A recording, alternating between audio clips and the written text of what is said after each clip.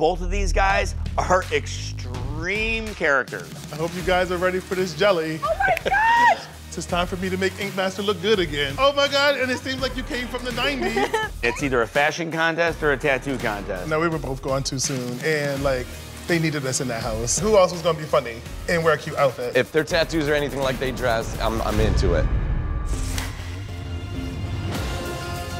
The first time I saw Oba, I knew instantly that we were gonna be best friends. Somebody gonna get their ass whooped tonight. Tiara's hilarious. She's probably my favorite person in the competition.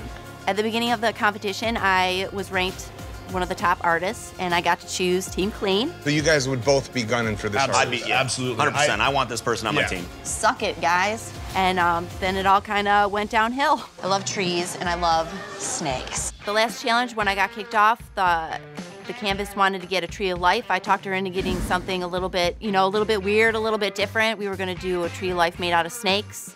Are you excited for me to win Tattoo of the Day with this? Yeah, I'm very excited. She couldn't sit well from the start. I tried to make her comfortable, had her sit down, stand up, got her some drinks.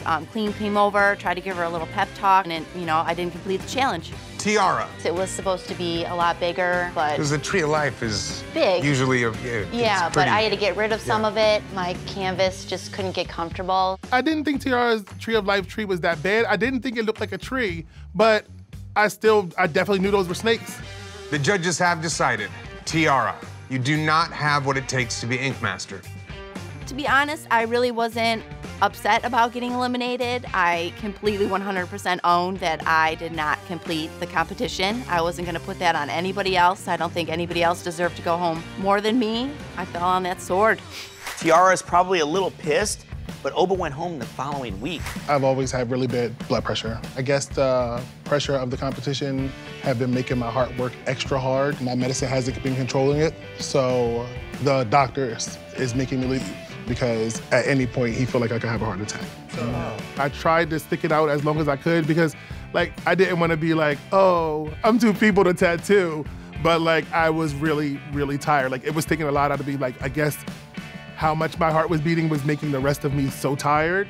Like I didn't sleep for 4 days before our last challenge. And I was just having a really hard time sleeping and getting rest and like being clear of mind.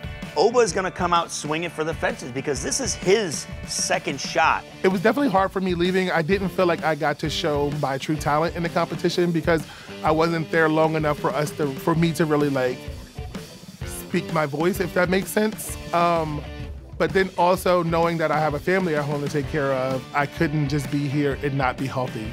Because at the end of the day, I could win this competition, but I could have left my family. So I felt like it was hard, but it was something that had to be done. I don't have a grudge with Oba, but I have a grudge with myself. I feel like I let myself down. I feel like under different circumstances, I could have made it further, and I have something more to prove to myself than other people. Are you ready for me to put your tattoo in a box and bury it? You can't even spell box. I can't spell box, but I can still draw one. You're going down.